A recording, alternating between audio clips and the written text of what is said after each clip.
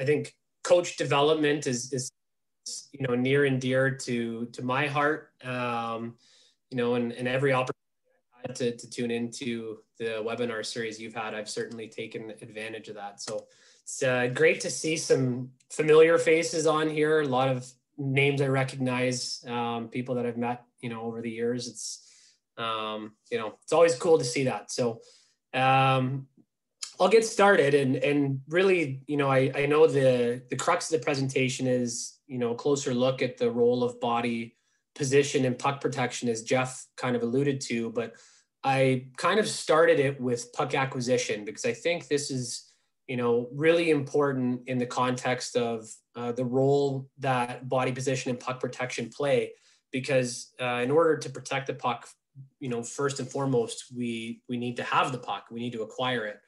And, this is something that I've started to take a lot closer look at. I was able to watch Daryl Belfry do a really interesting presentation on this.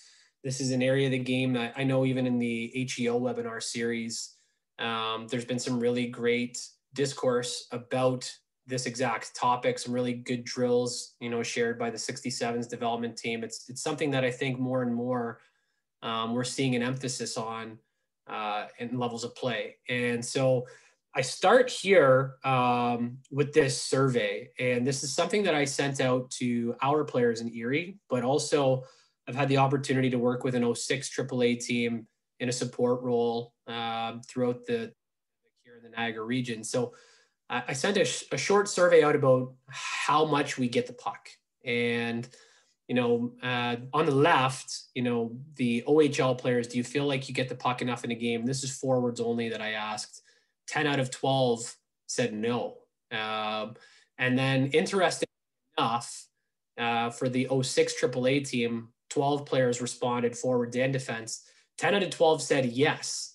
And I don't know if I have necessarily a great answer for why, but from my own experience, and I'm sure many of you have had the same thing, even playing hockey, you always feel like the best nights that you had the puck the most, and you feel the best, and you always want to have the puck more. And so, I thought this was really cool. I saw this in 31 Thoughts from Elliot Friedman just this week. Mario Ferraro on the San Jose Sharks was talking about a number of different things, but one of the quotes that he had about playing with Brent Burns was, one common request was just get me the puck, even if, you shoot it in the air, whether it's flat or 3 feet in the air, like Brent Burns just wants the puck. And I think, again, you ask any of the elite players that you've coached, they all want the puck more. But sometimes, there are different ways to acquire the puck. And obviously passing is one of them, like that previous quote. But I thought it would be really interesting to get a perspective from players on why do you feel like you don't get the puck enough? So these first answers were from the 06 AAA team. And I highlighted in red some that I feel aren't necessarily relevant, very immature answers, to be honest.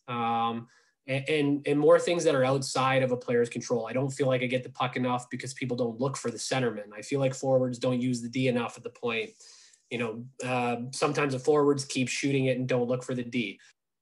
And some of that may be true. But I think probably in the context that we're talking about, it's not really relevant to this discussion. So again, getting a player's perspective on why they don't get the puck enough. I don't play with the puck enough because I need to be more aggressive. It's valid. Something that was a common theme for the minor hockey players was moving their feet or creating space, getting open, being a bad option. When we look at the answers from an OHL perspective that some of the players shared, supporting the puck, moving feet, that's something that came up again.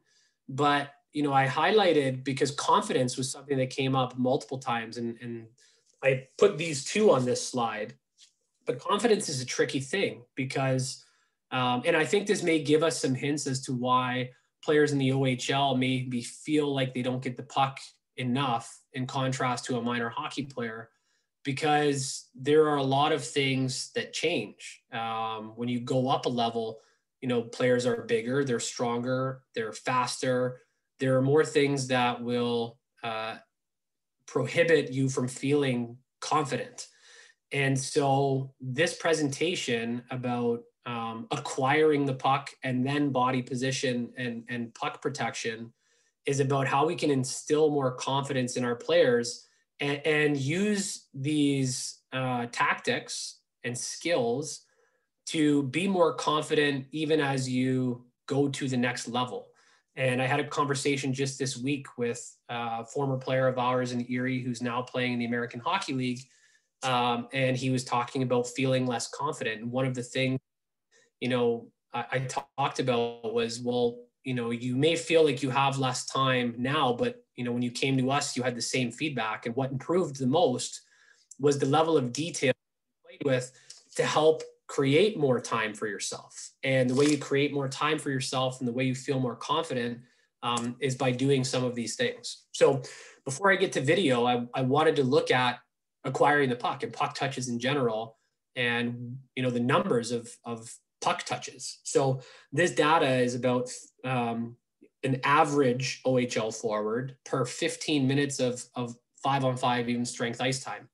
In that 15 minutes, an average player will touch the puck 35 times, and only 15 of them are in the O zone, and then less than one are going to be in home plate per 15 minutes of ice. That's an average player. If we look at elite players, they have, there were 5 players in the OHL who averaged 45 total puck touches or more. So 10 more puck touches, but then, half were in the O zone, half of the increase were in the O zone. And then home plate, that amount actually triples compared to an average player. So, what does it tell? 34 out of 35 touches are outside of home plate, which we know. So the question is, what are we doing to make our puck touches more valuable or help us set us up for success? And then finally, elite players touch the puck more, but especially more in the O zone and home plate on a percentage basis. So the question is, what are elite players doing to acquire the puck more often and maximize the value of the puck touches they get to put themselves in those positions? And again, I'm going to get to the video soon, but I think it's really important as coaches that we examine our framing of how we acquire the puck. And so one of the most common phrases that I hear when players are being assessed by their coach or feedback that we give is improving play without the puck. Well, no one wants to play without the puck. And I think that's why when we frame this, it's difficult sometimes to put into context that the reason we want to improve our play without the puck is so that we can acquire the puck more.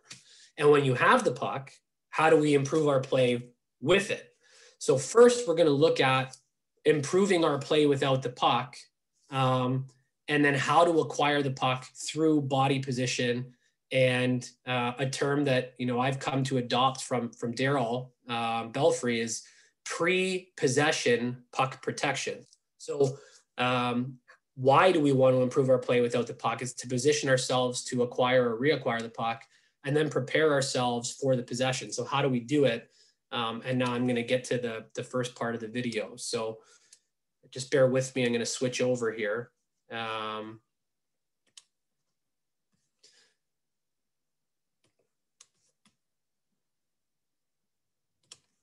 So the first thing that we're going to look at in terms of acquiring the puck more would be like something that many of us would call inside body position, a bump, or a nudge. And there was a great example of this. I shared it on Twitter earlier this afternoon of Mikheyev in Toronto getting inside body position on Connor McDavid.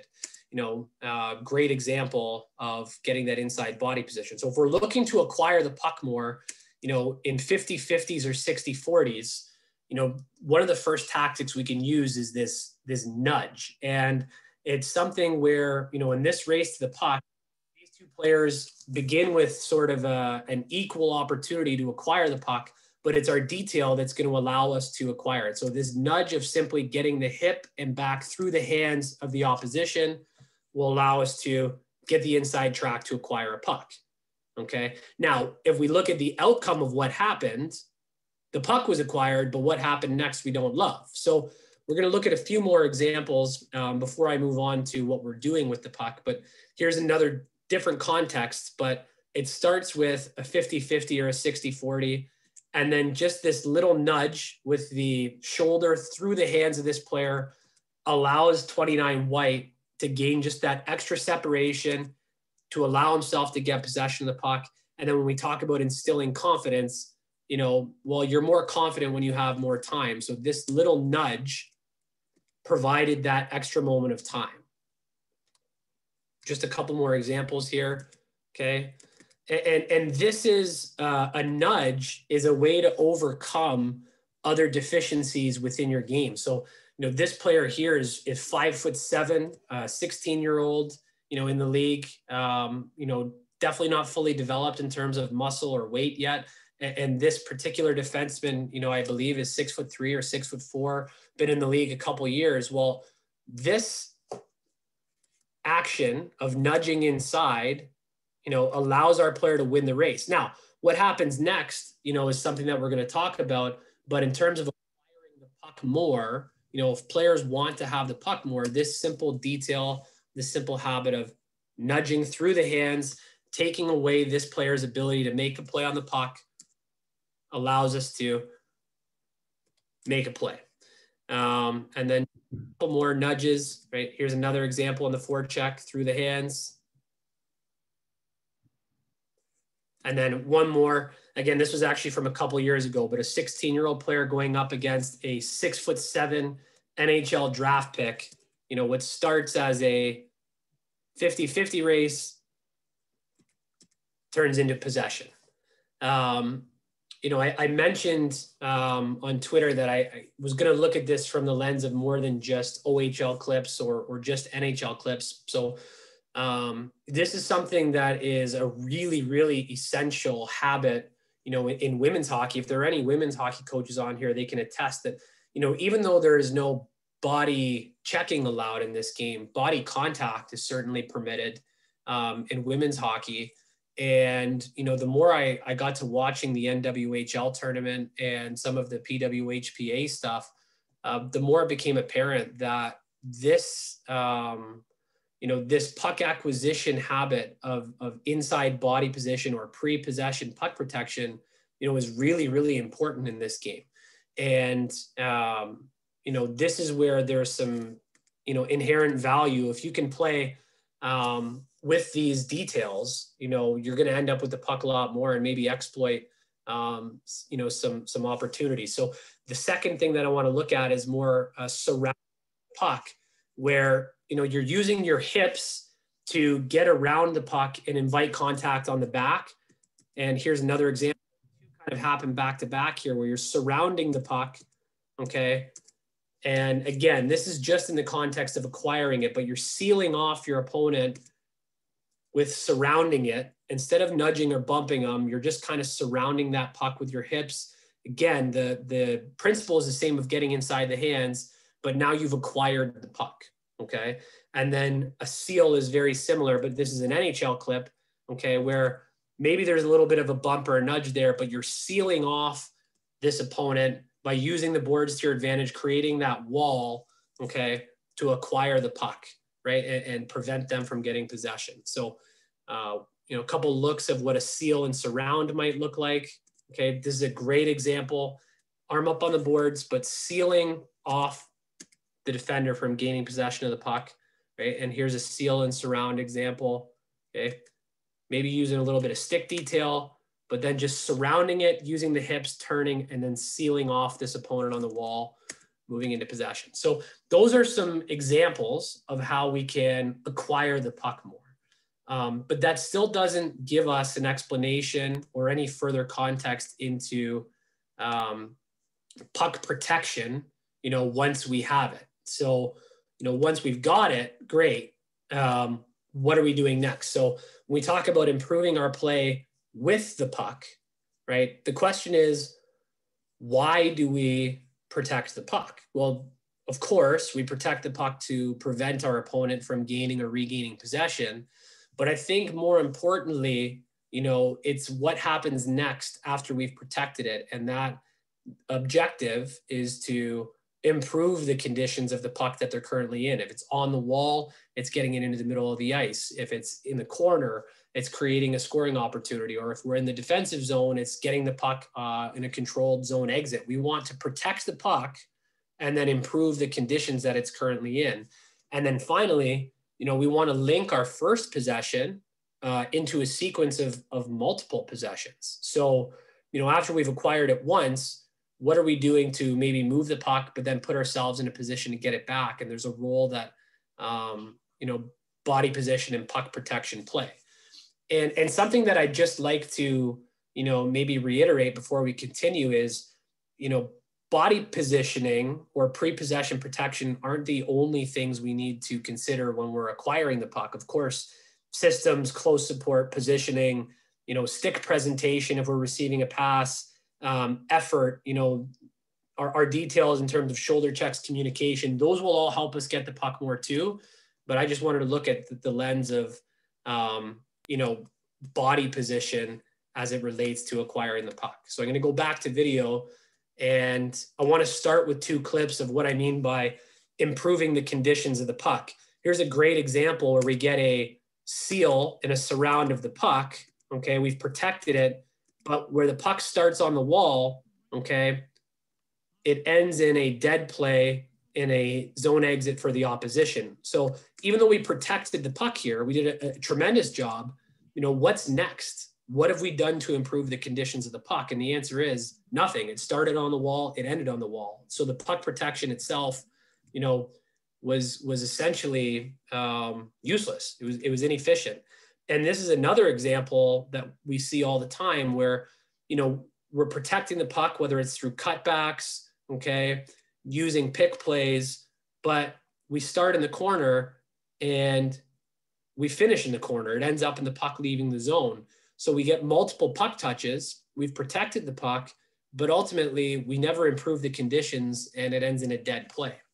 So, what is the role of body position and puck protection in improving the conditions of the puck so that we can get more touches in home plate, which is what elite players do. So when we look back at some of the nudges, okay, this was a great job of acquiring it, but then the next play was a giveaway and it ends up in a potential odd man rush going the other way. Sometimes these nudges end up in positive plays. Here's another example, right, that we looked at. We got a nudge, and then this time we improved the conditions of the puck. And then here's one more, and this will kind of lead me into what's next. This seal and surround, we're able to make a play to control and exit the zone. So one thing after we've acquired the puck, and this is probably something everyone is familiar with, I watched some of the presentations done already by the 67 skills team, is cutting hands or hip through the hands.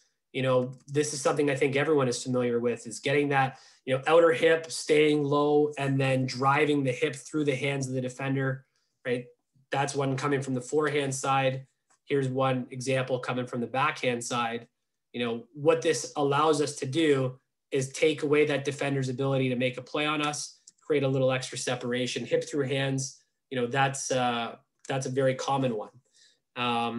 This nudge, okay, nudge getting possession, but then the next play is getting that hip out, attacking through the defender's hands. So hip through hands is how we may use a nudge to acquire it, but then cutting hands or going hip through hands is how we improve the conditions of the puck the next time.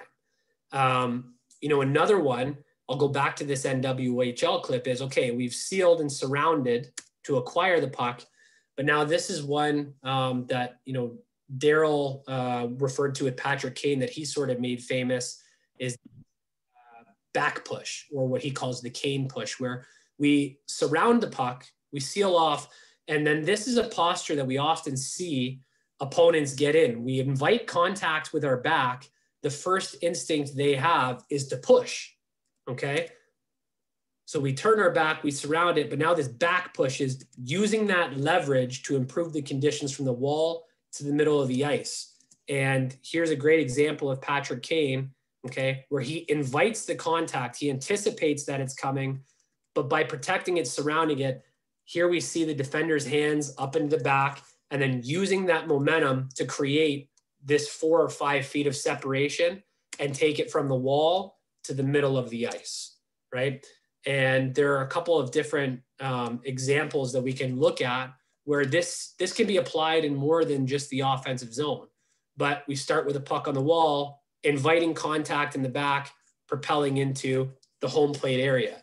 And we talk about elite players. This 29 that you see in a lot of clips, Chad Yetman scored 43 goals for us last year in Erie, and was drafted by the Chicago Blackhawks as a 19-year-old.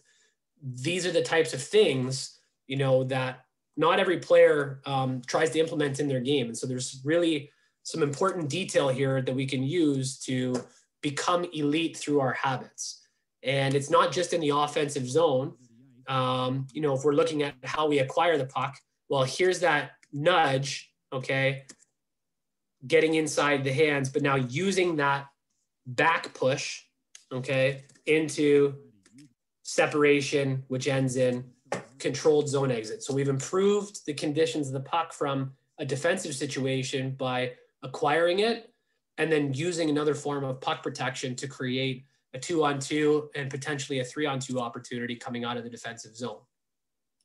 And then, here's just one more example of a winger's context where we're going to seal off our opponent, this time in the open ice, by building that wall and then getting a back push. Now we've got a 4-on-2 or even a 5-on-2, actually, if the D had chosen to come up ice. So we, again, have improved the conditions of the puck. The next one, okay, so we've talked about acquiring the puck. Sometimes there are 50-50s where this applies, like this scenario. And then there are some times where we have the puck and it's sort of an evolution of what you would call a bumper and nudge. And that's sort of this chucking motion where you're physically throwing your opponent off of you. So, this one here, we see that little push with the arm to get that defender off. And now all of a sudden we've got 3 feet of space, which ends up in a goal. And it all starts with this nudge, okay? But now there's a chuck, and that's that extra space that we're looking for. So here's a couple more examples, okay? Again, full possession, but this time, coming off of strong side wing, right shot, right side, you're leaning in with your body to protect the puck. But now the extra detail on this is that chucking motion with the arm to create, now we've got 6-7 feet of space to make the next play. Here's another one behind the net. Okay, and the defenseman that he's up against in a couple of these clips, again, NHL draft pick signed, 6'4", going up against 5'11", but you can still use that violent motion of chucking, okay, to create space. And now we've improved the conditions of the puck from below the net, below the goal line, to a shot from home plate for our teammate. And then if you're really big and really strong, the chuck turns into a truck. Anyone who played Madden with the truck stick would be familiar with this. But, this is sort of that reverse hit where you're literally throwing momentum into your opponent. And this particular player, 91, big, strong boy, okay, inviting the contact, but going with that reverse hitting motion. And again, the objective isn't just to protect the puck here, it's to improve the conditions. So by chucking or trucking, okay, we've taken it from the wall to a position where now we're able to attack the net and get a touch in home plate. So if I go back to, the context of a seal, right? Well, the question is then what? So here's one where I showed this clip earlier. This player does a great job of sealing off the defender, but now we want to improve the conditions of the puck. So we start in the corner, okay? Well, what's next? And this sequence starts with a puck in the corner, a little bit of a tumble, okay? But, we do a great job of getting inside hands both times by both of these players here, okay? Inside hands, but the possession started in the corner, okay, and now it ended in the corner, and the cycle's killed, and the opposition is going to end up breaking this puck out. So, what are we doing next after we've sealed off our opponent? And I look at this seal, and now I look at this possession. Well, there's a great opportunity to have taken this puck acquisition, okay, and turn it into one of those home plate touches that are so coveted. And I think one of the important things about all of this with body position and puck protection is we should always be inviting our players to challenge the details of our opposition. And stick on puck is obviously not anything new, but there's certainly been a much more increased emphasis on defensive detail, whether it's stick checking on puck, but we always want to take the opportunity to challenge the details of the team that we're playing against. And so that Mikheyev clip that many of you have probably seen from last night, even the best players in the world, Connor McDavid is the best in the world, his details can be challenged. And I thought that, the Toronto player did an incredible job of challenging the details of his opponent. And so this is a situation where, what's next after we've acquired the puck? How can we protect it and be in a more advantageous spot? And so this one, again, I'll give a lot of credit to Daryl for coining this terminology about attacking weak stick. This is something that we've talked about in Erie, but maybe not yet necessarily used a recognizable term. But we want to attack the weak stick or challenge the detail of our opponent. And so here's this situation where this player's in a full extension with their stick, which is what our coaches are asking defending players to do. But there's an opportunity to take this puck from outside the dot to maybe driving back post. And we do that by attacking a weak stick. There's almost no strength on this. We can get our knee through the hand, okay, and attack that weak stick. As you see, as soon as the momentum goes through it, that stick is lifted, and now we've got a wide open net driving to the back post, okay? So here's a couple other examples, right? Coming from an off wing. There's that weak stick. The stick is there, okay, but it's not a position of strength, and we're using our body to challenge the details of the opposition, right? That was one that resulted in a scoring chance. And again, we're talking about improving the conditions of the puck. Well, here we are on the wall, on the off wing, getting the puck to the middle and attacking that weak stick. And this one ends in a pass, wide open net for a teammate. So that's how we can improve the conditions of the puck. I got a couple more clips to look at. We talked about linking possessions, first possession into a sequence of possessions. So now we're going to talk about, we acquire the puck in the defensive zone off of a recovery. There wasn't really a lot of protection or body position involved in that other than great ice positioning, coming back through the middle of the ice, low and slow. Okay, we've acquired the puck, but now it's getting that puck into a position of strength to protect it away from the body, okay? Attacking this player's weak stick. Now we feel stick pressure here, getting the puck into a position where we've got our hip protecting on the opposite side. And now we're moving the puck, okay? But what I want to watch next is something players, do better than almost anybody. And this is a habit, is what are we doing after we've acquired the puck and protected the puck to get it back another time? So we've moved it. What are we doing to get it back? And before I play this clip out, this is something, having watched a lot more youth level hockey, having the opportunity to, this is a habit that a lot of young players need to break. They tend to make plays and then watch and wait and see for the play to develop. We're waiting to see what's going to happen. And they find themselves not skating and not in a position to acquire the puck back. So, it starts back here, a couple great protections, but now look at the effort, okay, to acquire the puck a second time.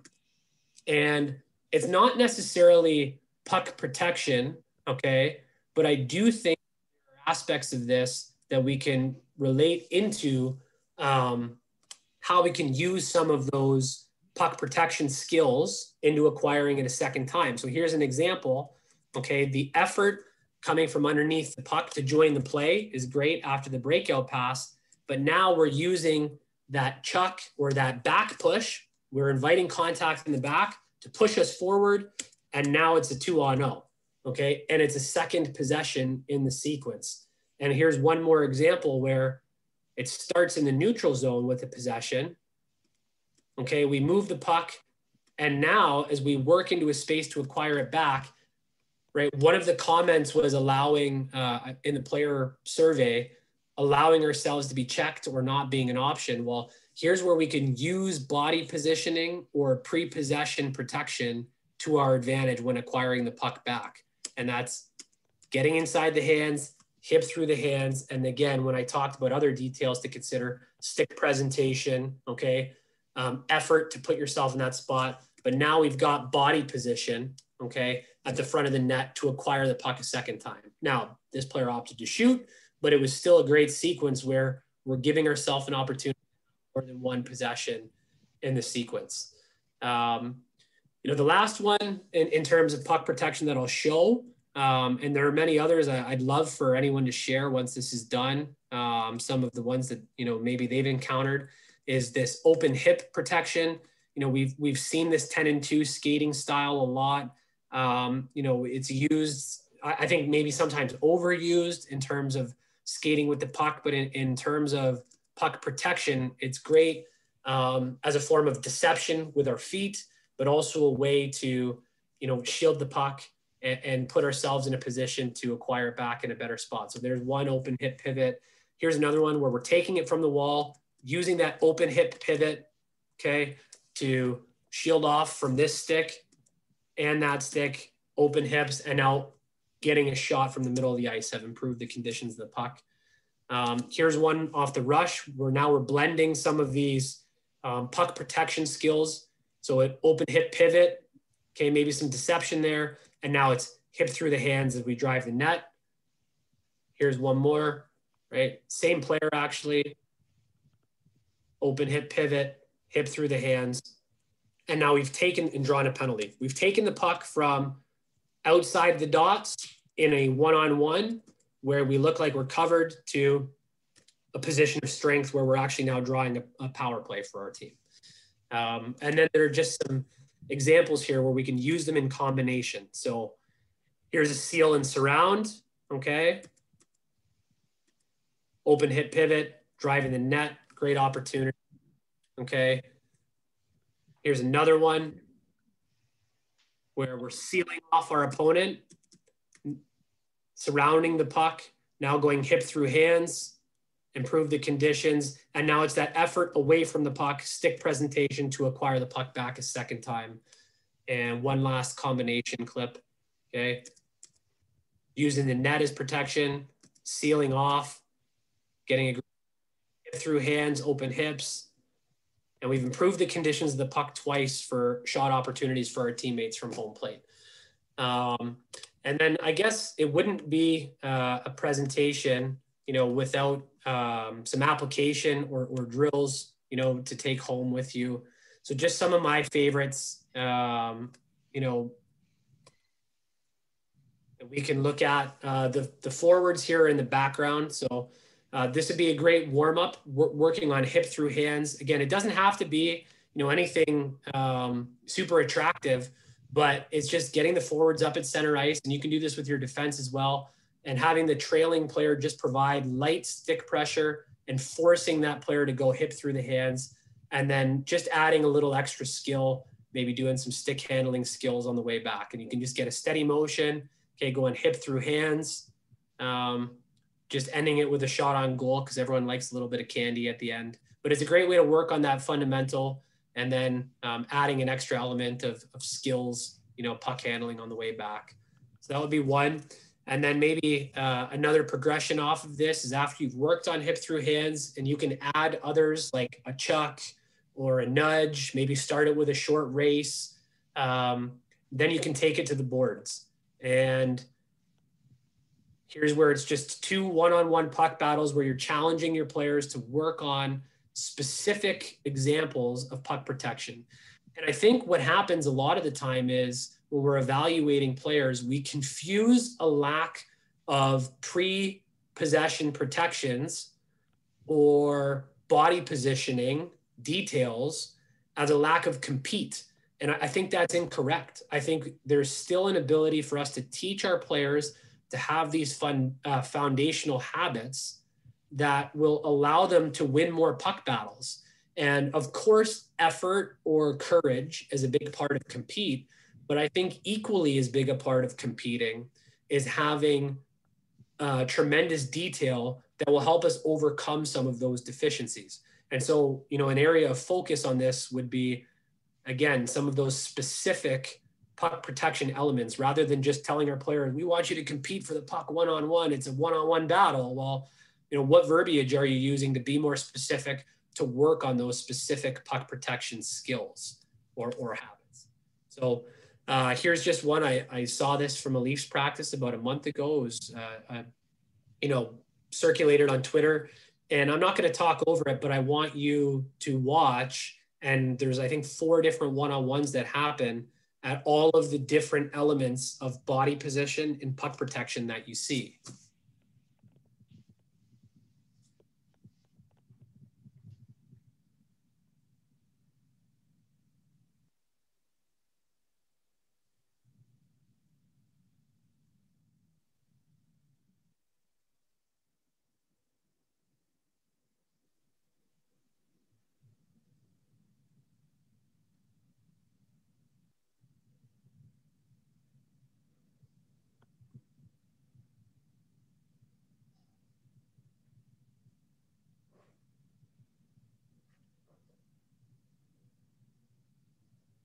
And then a little bit of razzle dazzle skill at the end. But, one of the things is this is something that not just at the NHL level or the OHL level or, the professional NWHL level for women's hockey, this is something that transfers at all levels and you can use to gain advantage. So here's just, one more example. 2 different drills happening.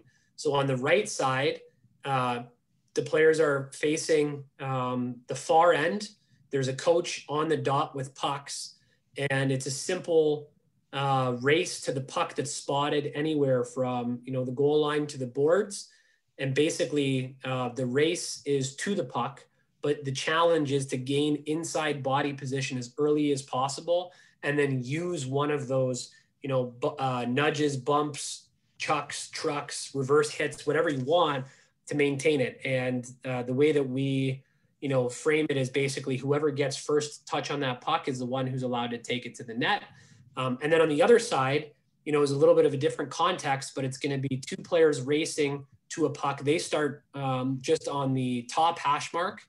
And then there are 2 players in the bottom hash who are facing the far end. Their job is to provide light resistance in order to get to that puck. So you'll see in this video, okay, the player who gets first touch on the right side, they get to shoot. So now we'll flip it to the other side. Puck gets spotted, and it's a 2-player race with a little bit of extra resistance. And the challenge is, again, on body positioning and puck protection. So the puck gets spotted. There we see a really great nudge. Okay, they get first touch. They're allowed to take it to the net. And I think the next challenge of this for your players is, after we've acquired it, what is the other detail or the other habit that we're using, to improve the conditions of the puck. So that one, the player exposed the puck and, really in a game, they wouldn't have had that shot opportunity. So it's linking, the next play. And then just the last clip before we get to questions. Again, this is a one-on-one drill of Chicago Blackhawks, but I think this is, I couldn't find a better example of, a veteran who understands some of these finer details of body positioning and puck protection in Duncan Keith going up against a first-year pro for the Chicago Blackhawks at their training camp in a one-on-one drill. And you're going to see, again, I won't really talk over this, but you're going to see how experienced Keith is and some of the things he uses to his advantage to win this one-on-one battle.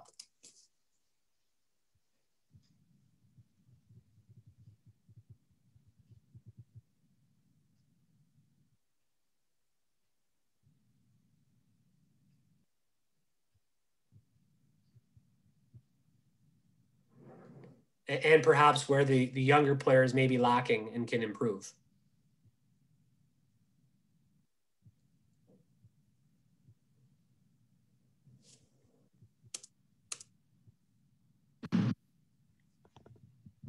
Sorry, I do have one more, and it was the open hip pivot into protection. And I guess this is sort of what we're aiming for as coaches is practice to game transfer. So here's an example. This actually happened. This was a practice doing some skill development the week before we played London. And so here's one where we're working on that open hip pivot into, protection driving across hands. And sure enough, okay, during the game, we see that exact drive across hands. Okay. And then later, same practice. Okay. We're working on, hopefully it loops through here.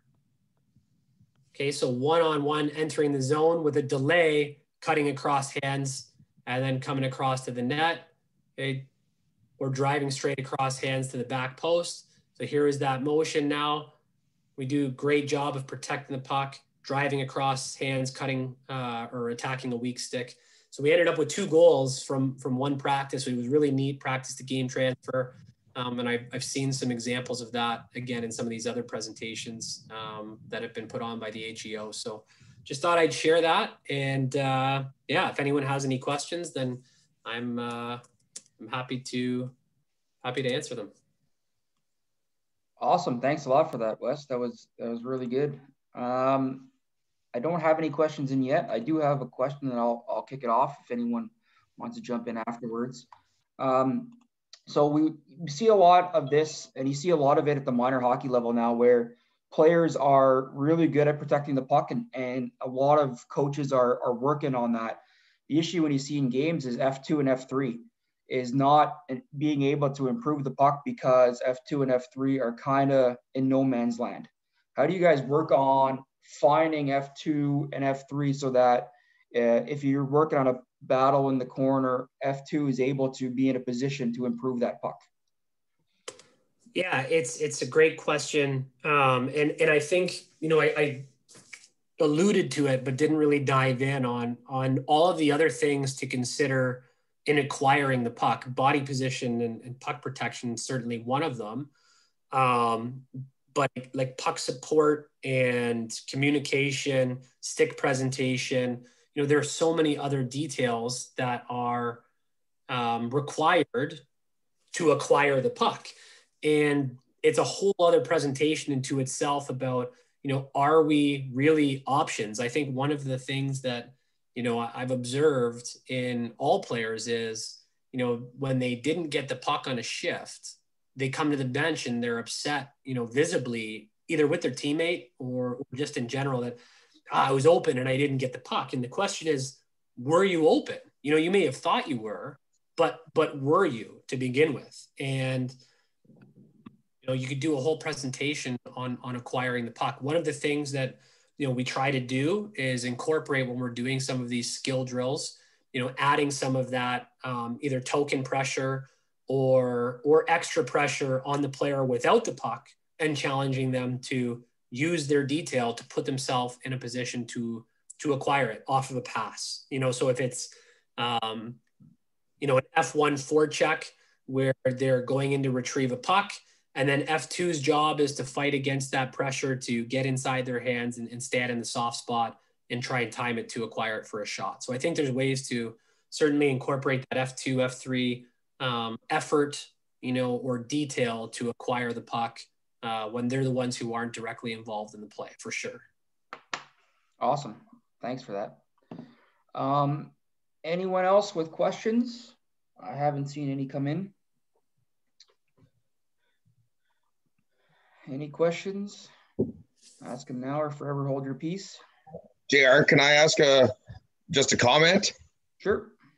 Wes, I was looking up some information today about you and just to see where you're from. And I actually found a couple of my buddies from Renfrew that played with you. And they said they always had to cover for you to protect the puck in the ozone. And I wanted to know if that was true. I don't know if you know who they are. Unequivocally, that is 100% true. Kip Mulvihill and Ryan McIntyre, great people and much better hockey players than I could have ever dreamed of being. And I have no doubt that they had to do a lot of things to cover for my mistakes. That's great because they cover a lot for me too when I play tonight at 9 o'clock. So they're on my. Tell them that I said hi. I will do that. All right. Thanks for the great presentation. Awesome. I don't see any other questions, so we'll get you out of there on that one. Thanks a lot, Wes. I really appreciate it.